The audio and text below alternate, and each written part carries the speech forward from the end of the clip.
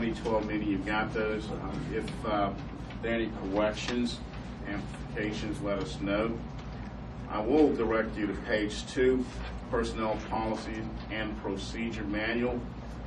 My wordsmith to my right and I have discussed the whole question of whether or not it should be policy and procedures with an S, and we've concluded that it should be.